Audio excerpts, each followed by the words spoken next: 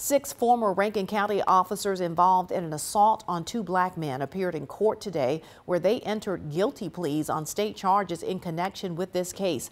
The state charges against the former officers include aggravated assault, home invasion, obstruction of justice, hindering prosecution in the first degree.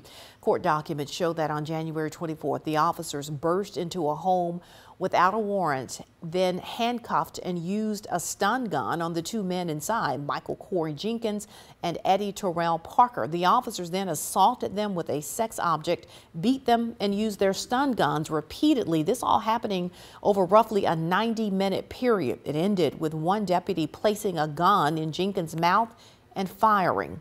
The document also shows the officers did not give him medical attention, but discussed a false cover story to cover up their misconduct.